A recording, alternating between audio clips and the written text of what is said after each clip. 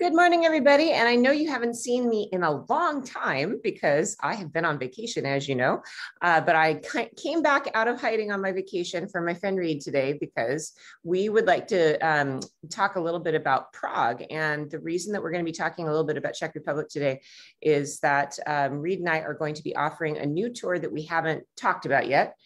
We just added it to the schedule, and that is a Danube River Cruise, which we're going to do in 2023. And I will be on that cruise, and it's not really my thing. Cruising is something that's new to me. So Reid talked me into it, and am I going to love it, Reid, or am I going to hate it? I think you're going to love it. It's a different kind of travel for sure. Yeah. So today we're joined by my friend Katka, who comes to us live from the Czech Republic. She is a fantastic tour guide. So good morning, Katka. Good morning. Dobrý den to everybody. So Katka, we've known each other for almost, gosh, it's 20 years, I think. Well, it is. A really long time. We were like young little pups when we met. No, that's true. So how's everything in the Czech Republic these days? Everything is going fine. Finally, we are happy that we have people back. It's pretty amazing moment, to see everybody coming. So the city is alive again, and we are so grateful that in spite of some problems, because here and there, of course, you know how it goes with the luggage around the world for some people who travel. So that even though in spite of this, they did not give up and they are coming. So we're very happy that we have them around and we can again just share what we love. So yeah. How are the crowds? I'm curious about that because the crowds, well, they are becoming a little bigger, but not really anything what is unbearable or so, So it is definitely not what it was before let's say 19 or 2019, 2020 March. Everything stopped. It was quite a shock not to see even the locals in the city, but I think it's been everywhere, very similar. So then it is actually very pleasing, at least for me. It is a great thing to see the people there and all the different languages again to hear as it used to be, and even back in the history, like a cosmopolitan feel and all that. So I'm happy, and I'm sure that it is not just me who is happy to see the life in the town. Yeah, I kind of laugh at myself from 2019 because I was so stressed out in 2019 with all of the people everywhere. It was just too many people everywhere. And now when you see a crowd, you're like, hey. Yes, hey, let's see what we will say later, maybe. But no. I think that, definitely in some cities, it was maybe a little too much, in at least some days or so. It depends. But then in Prague, I think we always somehow managed, or you always somehow alter the tours that you do it in the afternoon, or simply other ways, or the city the way that where you can avoid those big crowds, and then you can still make it very pleasant for your visitors. So that's fine. And that's why you hire a local guide, because they know. So Reid, tell us a little bit about this Danube project we've got going on. Okay, so this is a river cruise. It's a different kind of travel than what you're used to with Sarah or me. And, I was going to say a slower pace in that, of course, you take your hotel with you, right? You get on the boat, you unpack, you put your clothes in a drawer, you hang them up in the little closet, and you take your hotel with you for the next week. So that way it's a slower pace, but you do wake up essentially every day in a new city, and you've got the one day to explore. And on a typical day, it's like a morning of exploration, and then on a free afternoon to explore on your own. So that's coming up in September of 2023. If you're ready for that kind of travel, meaning, if you've gotten to a point in your life where the more adventurous stuff that Sarah and I are doing is getting to be a little bit too demanding for you, this is a nice alternative, not as physically demanding. So September 20th to October 2nd are the dates. The tour begins in Salzburg.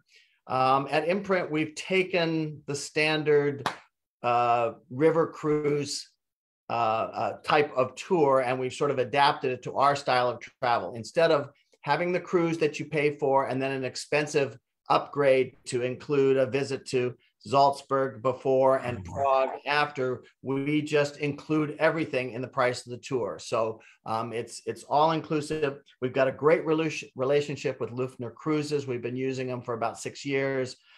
They do a great job. They're a small cruise company, so they really try harder to accommodate you.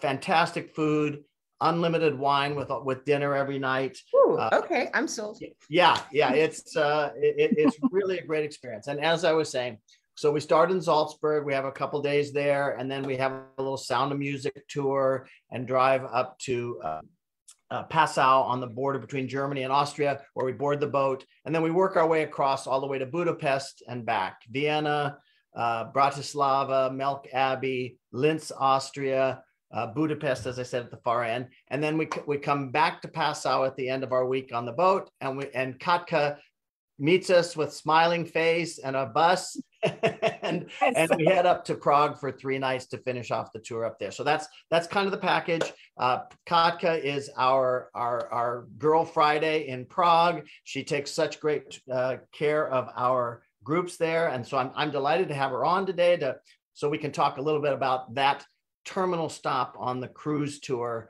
of Prague. So let's jump. Enough about the cruise. We can talk about that another time, but let's get on to Prague. So back to you, Sarah, and I'll let you. Oh, you want me to... I am not a good person to ask about Prague because I went there as a backpacker. You know, that was what I did when I was a student. And the reason we kept going to Prague actually in the 90s was because it was too expensive to travel in Germany or France or something like that. And so I always ended up finding myself in Budapest and Prague because it was unknown. There was nobody there and it was super cheap. You know, you could eat at the nicest restaurants in town, you know, as a backpacker. So I really enjoyed that. I think it's a little different now, is my guess. A little different. I mean, yeah, probably. I don't know. Was it like in the 90s? Probably. Yeah. Yeah, it was mid to late 90s. Yeah, you were those adventure travelers who wanted to explore this wild east, I guess.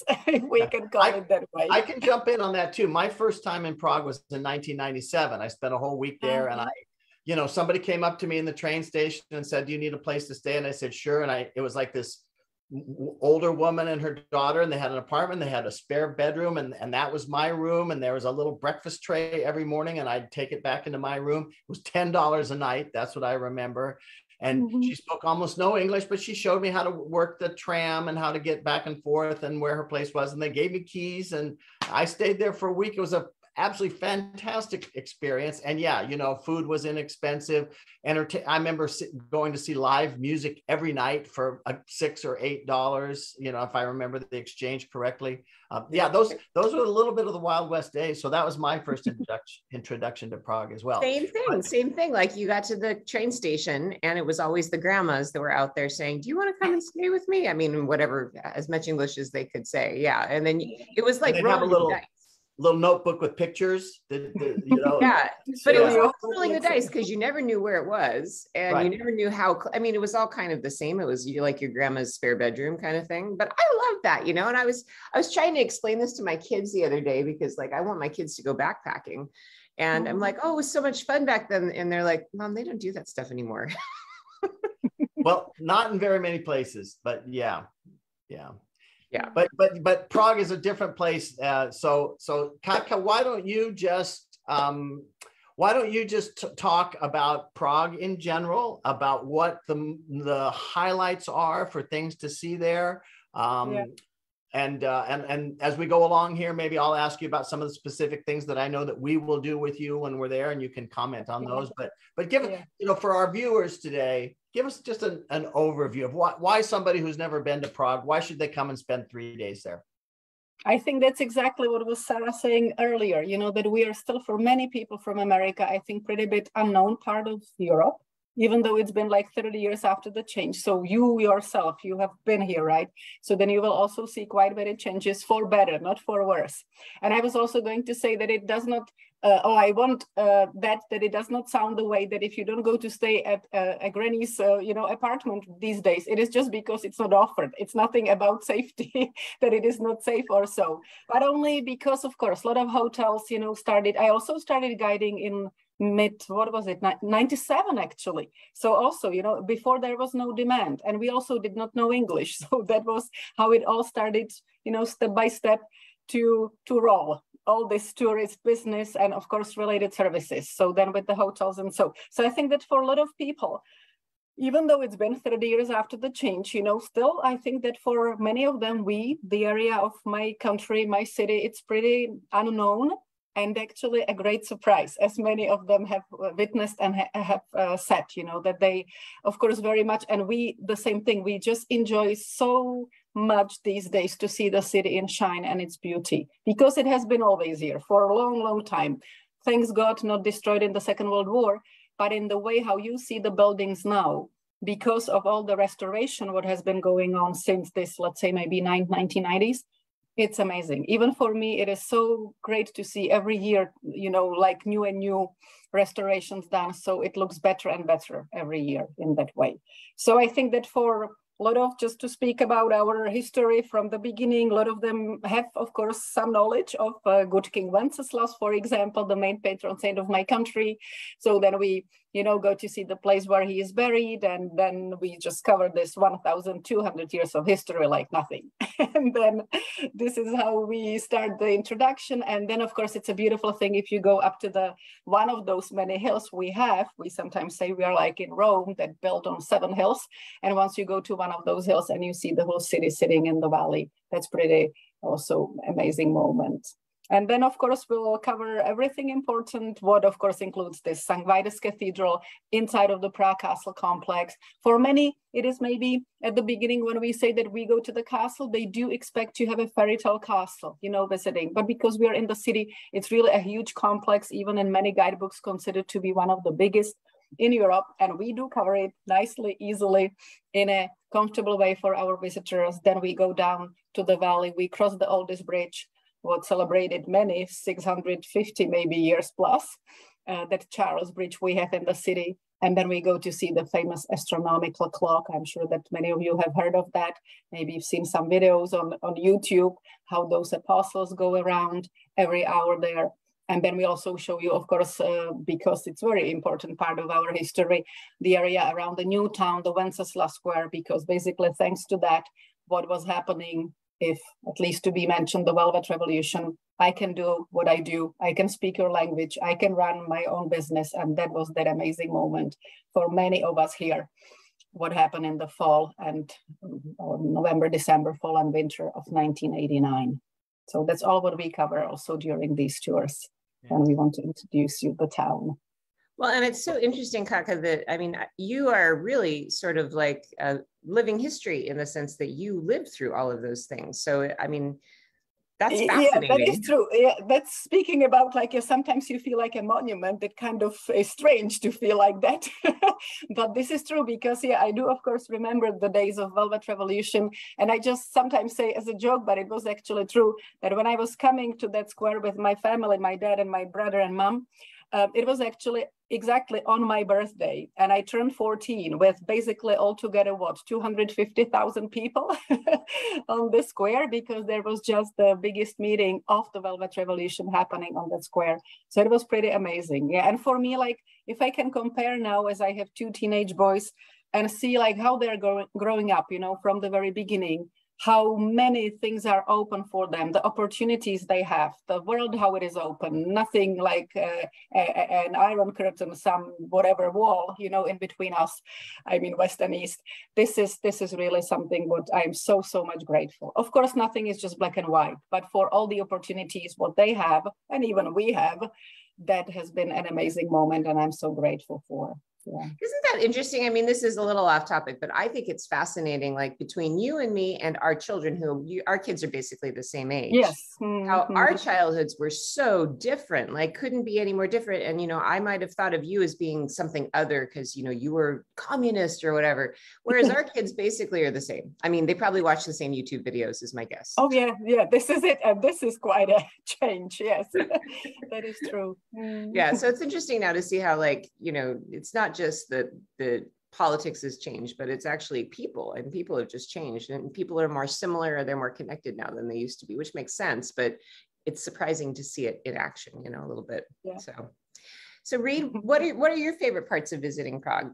Well, gosh, there were so many things that Katka touched on that I'd love to unpack a little bit more for our viewers to give them a sense of what they'd experienced. But before we move away from the revolution, am I remembering right that it was in Prague in the Czech Republic that that everybody was out in the square and they all started shaking their keys. Can you just tell that little anecdote and then we'll move on to something else? Yeah. I'm sure that many of you probably even watched it, on some of the Western TV stations, if something was broadcasted, because of course, again, because of the propaganda, it was often jammed and so on. But yes, that was the way, or kind of a symbol of the revolution was, first of all, the empty hands of people, what you can still see in Prague. We have it on that particular street where the demonstrators were stopped by the police, showing empty hands. That's why it became to be later as a symbol of the revolution of that particular memorial we have there to the 17th of November. And at the same time, the keys, they became to be symbolic, like to tell the communists, like,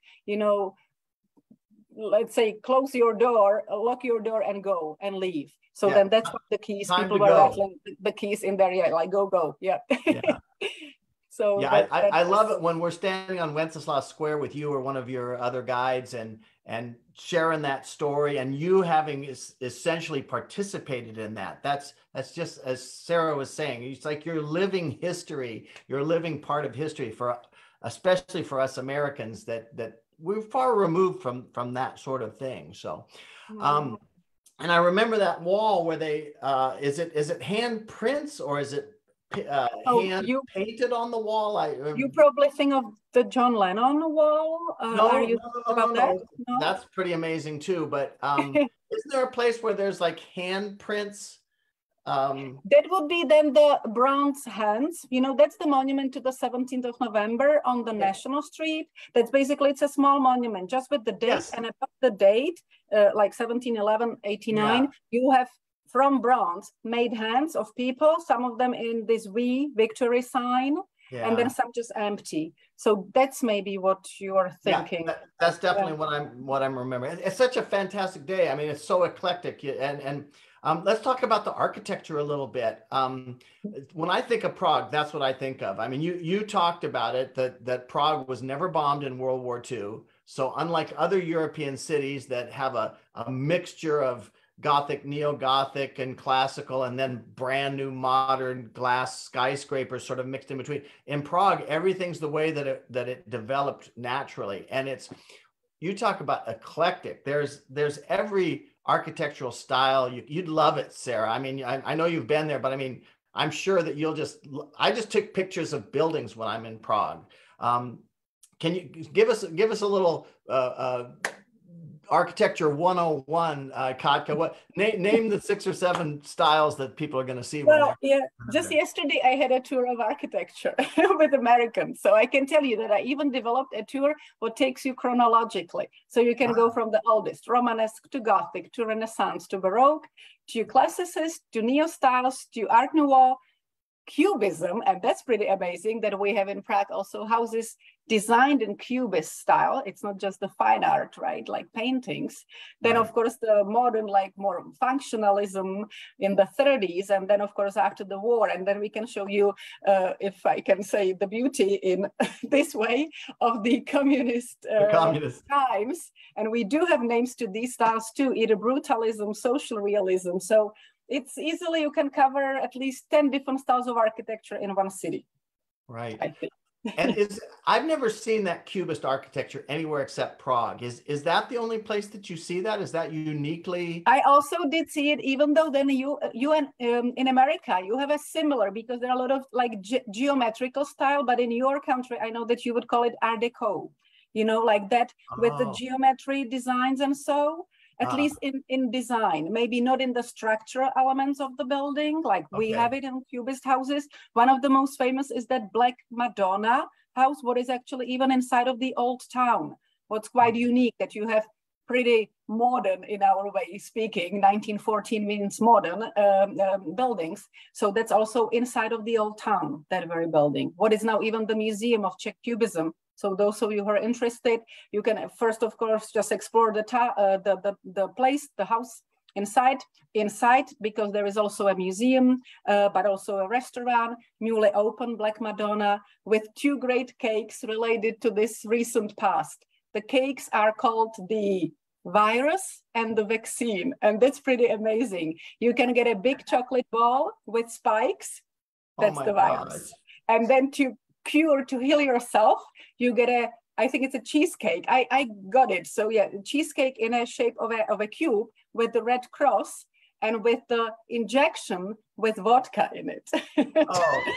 So that's pretty amazing how updated, their menu is. And Wow. when COVID hit, it was one of those first things you could get as takeaway from that place. Amazing. Gosh. All right. So when you talked about St. Vitus Cathedral and the Prague Castle up there, that's a fantastic morning when we go up there. And I'm going to guess that people that might want to jump on board of this cruise have probably seen a lot of Gothic cathedrals around Europe, but there are some unique things in St. Vitus. I absolutely love the Alphonse Mucha stained glass. Can you tell us a little bit about that? Yes, of course. This is actually a pretty amazing, like maybe not expected, for the people who enter, that they see such big and not stained glass windows at the very moment when they enter, because that part of our cathedral is actually new. New means this 1800s, 1900s, even though from the outside it looks like one Gothic building from medieval ages. And that's why we have the windows, painted by Mucha or other Czech painters, but I'm sure that most of you would know Alphonse Mucha, or maybe Mucha or Mucha in the way of pronunciation of his last name, but the leading artist of Art Nouveau in my country. And he painted a window. So it's even a paint on glass, so a little different technique, than the stained glass would be. But we have also mosaics, and these are also pretty unique. The mosaic window. So you have the pieces of glass glued together in this late early 1900s when they did them. And Mucha painted this window I think in 1924, and also at the same time depicting this good King Wenceslas there as a boy, important, let's say, I would say even the beginnings of Christianity in my country. So the important era of the country. So then, and that's unique, very unique. So, and of course his style itself, I'm sure that many of you would know him and would know his works maybe more than his name, because I'm sure that many of you had a chance to see at least those posters of Sarah Bernhardt. I was going to say, talk about the posters, because I think that's what Americans would be familiar with if they're familiar with Mucha. I would say that because there is also like often a traveling exhibition of Sarah Bernhardt, the French actress of the turn of the century. He just happened to be the painter who painted most of the posters, for her plays where she played the main role. And then later on, it became to be like a collection of these posters, and they do travel around the world. And then, so I'm sure that they've been in your country too for some time, usually for a couple of months in each of the cities. And now we have a very interesting exhibition in Prague in relation to these posters and Mucha's works that I think that they wanted to attract maybe a little bit more of like either younger generation or people who are interested in also other media, like multimedia, that they do now have an exhibition where these posters become alive in a way. So that's a very interesting approach to that too. So then if any of you love Art Nouveau, a lot of these beautiful flower, vegetable motifs, women, bodies, flowing hair, the draperies, beautiful pastel shades of colors, this is exactly the Mucha's style. Yeah.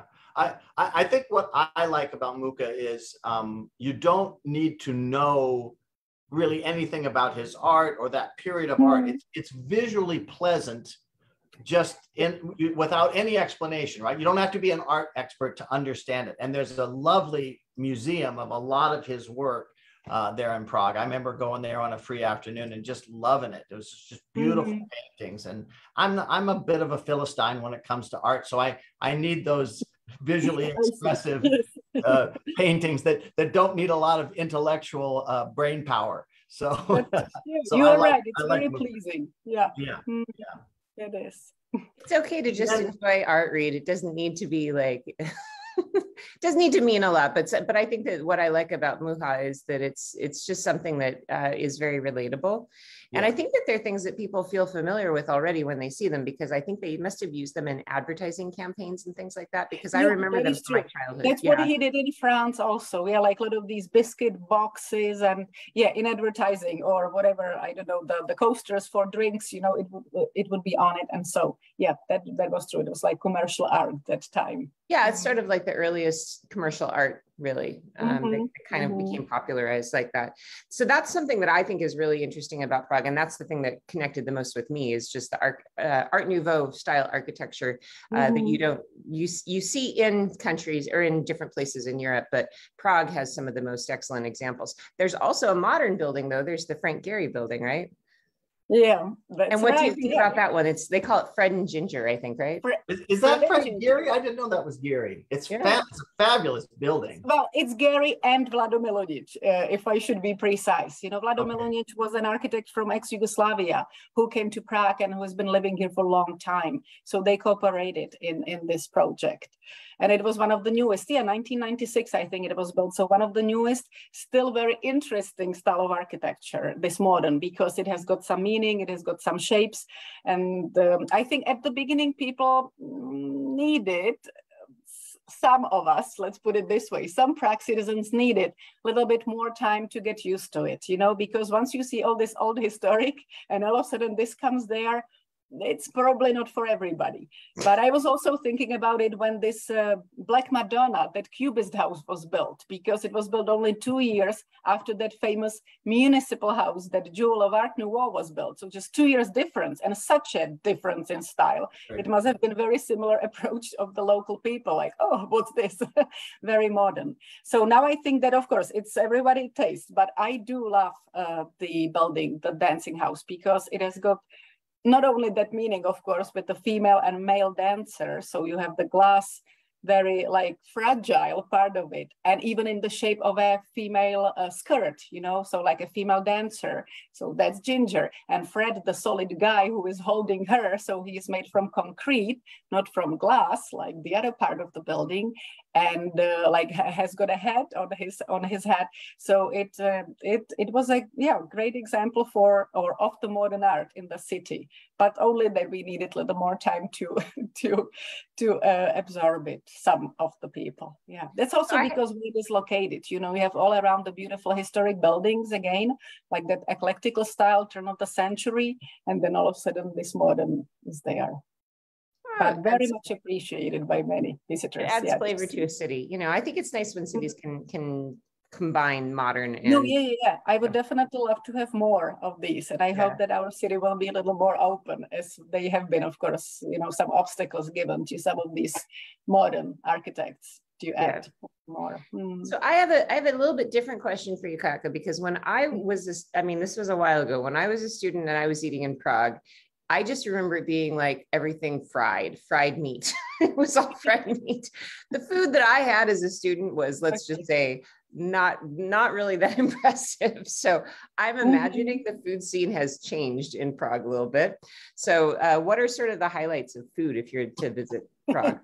And by the way, and dumplings with very, very heavy gravy. That's what I remember about the 90s. But you answer the question. And then you can also add that for poor vegetarians, it was just fried cheese or then sweet dishes. But this has changed, thanks God. I actually was traveling with a vegetarian in the 90s in Eastern Europe, and it was just like, more beans. Eventually.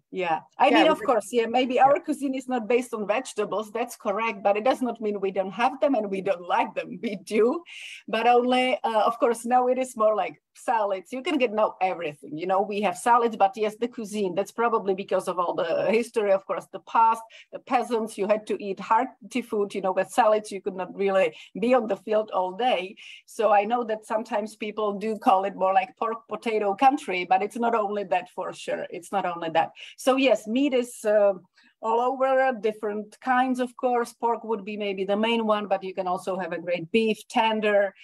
great chicken, turkey, you know, so whatever kind of poultry, fish. If it comes to fish, we don't have a sea, so we have to live with it somehow. But we do have a good river fish. If it's a pike perch, if it's a carp, for many people, maybe a fish they would not like very much. But here we have even special breeding, like ponds, if I can call it this way, where you can get a very good quality carp in terms of that fish. Of course, potatoes and cabbage, because this is what we grow in our fields. But then we have a lot of other vegetables, what we like now to mix. And actually speaking, when Reid said like heavy gravies, of course. But then speaking about that, we have alternatives, you know, like more modern, lighter kind of, but still with the tastes. And then our cuisine is kind of mixed with the nearby countries. So it's a little bit what you can find in Austria, in Germany, in Poland, and all this together. And we do very much like it, and I'm sure that you will too. We are not known for that, that is true, but this is experience. Not known for the food, but then a lot of our visitors are actually very pleasantly surprised what they can get here. So I hope that you will be too. Well, and then of course, the more important question is, I know that you're very famous for beer, but there's also good wine, isn't there? That is true. That's what not many people know. And, you know, I was just recently reading that one of our winemaker from Moravia, that's the southern eastern part of my country, he actually won the world's competition of Chardonnays. So imagine this. Oh. So yes, we only are not known as a winemaking country for one simple reason. We drink it all here. It never gets out.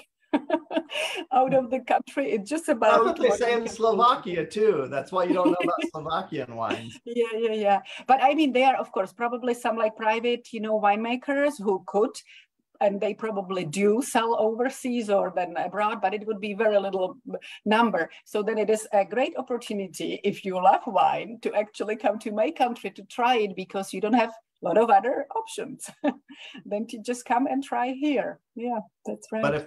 But if you're a beer drinker, you've arrived in nirvana, right? This is where Pilsner style beer has come from Pilsen, Czechoslovakia, which is not far from you. You know, you can make a pilgrimage out there if you need to have some. Oh, I can't say it. What's that original Pilsner beer from? Pilsner Urquell. Pilsner Urquell, right? Yeah, that comes from the Czech Republic. Many Americans. That is right, yeah. And we even actually do sell hops to your country, so you can have our hops there. I just learned from one of my visitors, you know, that he was making beer at home, and he said like, oh, I got the hops from the Czech Republic. So, but yes, we are I think this is pretty amazing. Statistically speaking, I don't know if, of course, I should be proud of that fact or not, but they say that we are now the biggest beer drinkers in the whole world per capita. So a small nation, we are 10.5 million about, but we still drink the most beer in terms of like daily. And I think that they say it is something like 300 beers a year. So if you just kind of think of the numbers, you know, 365 days, and then of course it's per capita. So that's what includes also babies who of course don't drink. And so this is pretty good number, I guess. But so the babies in the Czech Republic can really put it away then, that's what you're saying. Yeah, more amazing that we don't have any alcoholism as a big problem. You know, this is it. Because for us to go for beer, it is first of all actually to go for beer. It is not that you would drink beer at home. You go, it's a socializing thing. You go with your friends. You basically go on the way from work, you know, 1-2 beers. When it is hot day like today it's pretty crazy hot day here, then you just stop for 1-2 beers and you go home. So it is about like chatting with your friends, you know, having it from tap, fresh, cold and all that. It's not that we would be sitting at home on the sofa and sipping beer there. It doesn't happen, no. I cannot imagine being in Prague without going to, is it Pivovar? Am I remembering the name? Pivovar, yeah, that's a beer hall, right? You know, what you call a beer hall in Germany or whatever. It's not the same. They're not the big, massive, high ceiling places, but you know, big long tables and really good, hearty, basic kind of foods, you know, served on boards, and then a half a liter of cold beer. That's kind of lunch in Prague, or early dinner as well. So yeah, that's right. So, Katka, what is it that you like to take people to see in Prague that is maybe not what everybody would go and see? I mean, because I know as tour guides, we all have our little tricks and treats and things that are different than what the main tourism body wants to do. What do you like to do that's off the beaten path? Well, of course, it depends. If the people have been, then of course we can like go a little more. If not, of course, the highlights have to be always covered. But then I'm very happy if I can take them to the outskirts. I sometimes even take them to, if I don't have big groups, but even big groups can fit into my apartment. So I do take them to areas where we locals live. Simply just like, let's take a walk. And I live pretty close by to the botanical garden and the zoo garden. So it is little, and where we have the vineyards actually in Prague. So we often do the combination that we stop in this vineyard, we try the local wine there, then we can go to see a typical, let's say, residential area of the city. So then I do take people there, and they're very interested also in like the life today, not only how it was in communism, but even how it is now with the transition period, of course, and then like how, I don't know, how much is things like how much you pay for rent, how much you earn, and these type of things, and how your health system works, and things like that. So then this is usually where I can go to any of these outskirts. Sometimes people are interested in seeing those communist blocks of flats. So I do take them there. We do have quite an example, like the whole part of the city where you can go and you go on the metro. And then of course we talk about those days, how it was built and everything. So yeah, this is where I usually take them. Of course, if it's in the city, then even I very much love to take them just outside of the city, for a half-day trip or something, to medieval castles if they like, or to the caves we have close by, or to a lot of other interesting sites. Yeah. So there's a lot to do. I mean, we're spending 3 days there when we come to visit you next year, but you could spend a week probably, right? It sounds like. Yeah, I am sure that you can, because exactly with, of course, in the city, you can easily do 3 days to kind of get this feel for the city, then you will cover all the highlights, but we always take you like a little bit through the side streets, show you smaller places, not just the touristy places at all, even in the town itself, in the center. And then of course, if we have more time, we take you to the outskirts, and then we can take you to some countryside trips also, as there are quite many. Oh my, easily 1 week. At least. Wow. Yeah. So are there a lot of expats that still live in Prague? Because I remember that so many of my friends moved there in the early 2000s. That's exactly right. Like mid-90s, I think it started. And I think that in those days, we had about 20,000 Americans living in the city. So it was quite a community. It maybe has lowered, even though I'm not sure now, but still many, and they're coming from other countries too, So it is not just exclusively that it would be only or mainly Americans. So now it is like many other nationalities, but yeah, they still do live around, and then they do enjoy it. Yeah. Yeah, I always find it fascinating, the countries that have like huge expat communities. You understand why when you go there, because there's something that maybe appeals specifically to the American character in those kinds of places. So yeah, lots of our mutual friends have lived there in the past. So Reid, any other details about the Danube thing you want to share? Well, actually, when we're just talking about, even though you have 2 full days of sightseeing in Prague and 3 nights, in that the tour ends there, it's the perfect place for anybody who thinks they might want to explore further. I mean, that's, our model is to let people do their own flight booking so that they can come early if they want to have a day or 2 to get over jet lag and see some things on their own. Same thing on the other end. So I would say Prague is a place that really deserves another day or 2 if anybody wants to layer onto that. But otherwise, no, I can't think of anything else that I want to say about the cruise that we haven't already. Katka, I wanted to ask you, I mentioned when I was talking about my first experience in Prague, 15 years ago. Oh no, that's 25 years ago. Sorry. I was thinking, 1997. Anyway, that the music was such a big part of my experience. Is there still a big and vibrant music scene? Like, does that continue? Oh yes, of course. It will never end here, I think.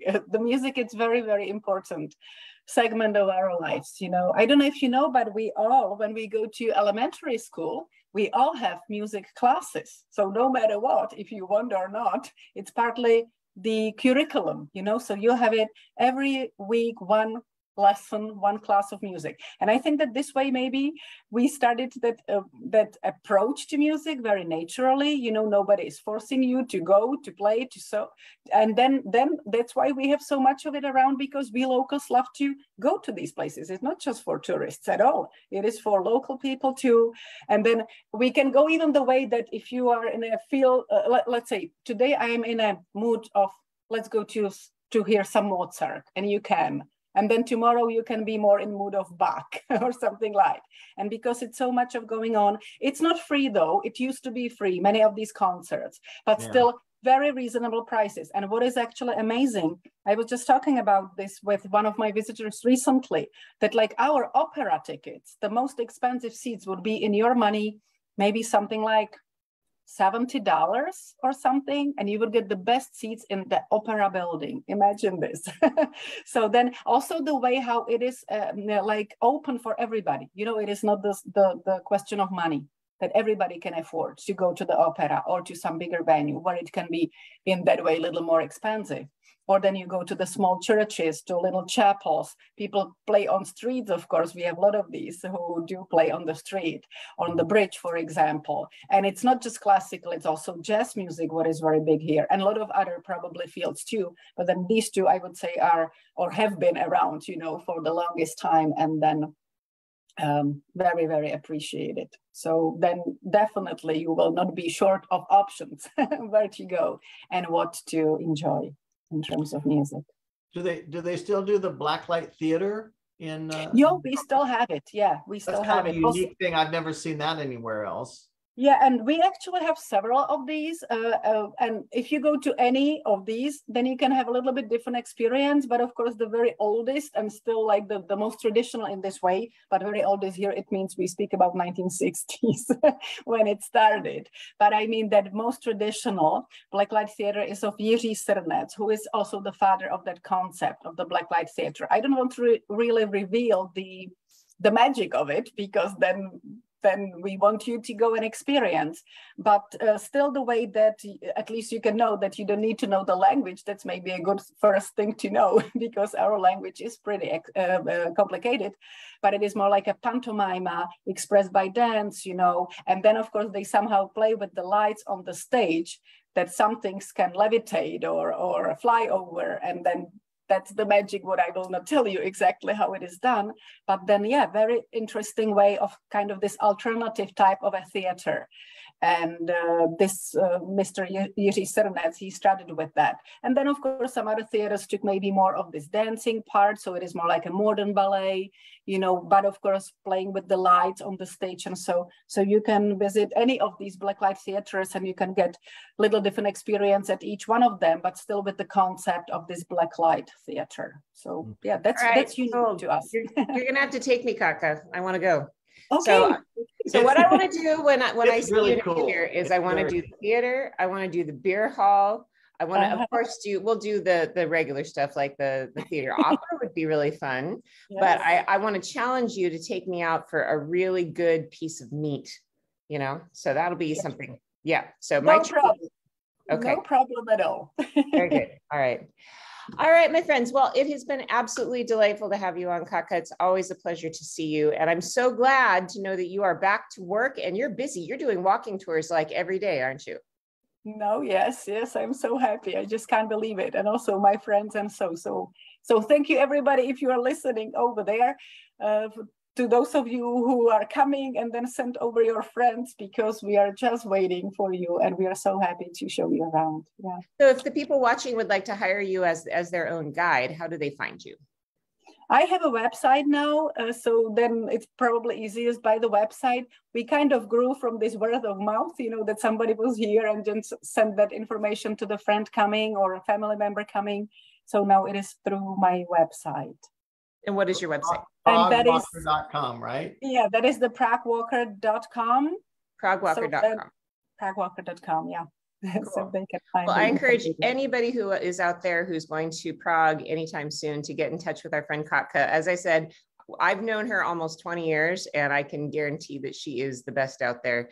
And Prague is such a great city. Who wouldn't want to go? So if you want to go with me, Reid, I don't know, are you going to be on the cruise or is it just me? That remains to be seen. I think probably just you right now, but if I can weave my schedule in to put in a couple of appearances, like particularly Prague, I would love to go back to Prague again. Might pop in now and again. Cool. So if you want to travel with us, we're going to go next year in September of 2023. You can find information about that at imprinttours.com. And I'll probably put something on my website as well, so you can link to that. So yeah, that's going to be a lot of fun. I'm looking forward to it. I can't wait to see you, Katka. Yes, I'm looking forward to. It will be soon. Yeah. All right. Thanks everybody for joining us this morning. And Reid, do you have more programming coming up this week on the Danube topic? Yeah, we've got my good friend Gerhardt in Vienna. We're going to be, I think, Friday morning for us. We'll have Gerhardt, and then tomorrow we're talking to someone in Budapest. Tomorrow's Budapest, Friday is Vienna, and since we couldn't get all our programming in this week, maybe we can spill over into next week. But you and I will need to talk about that. So. Cool. All right. So thanks for joining us, everybody. Like I said, I am not traveling until October 1st. Well, I have one little surprise trip that's going to be in September, but we'll be home. And so we're going to go kind of back to old school pandemic days, interviews, you know, getting you guys excited about travel, packing tips and all that. So please join us here. Hopefully every week we'll have something different. So thanks again, everybody. Good to see you, Katka. Bye, Katka. Bye. Thank you. Ahoj.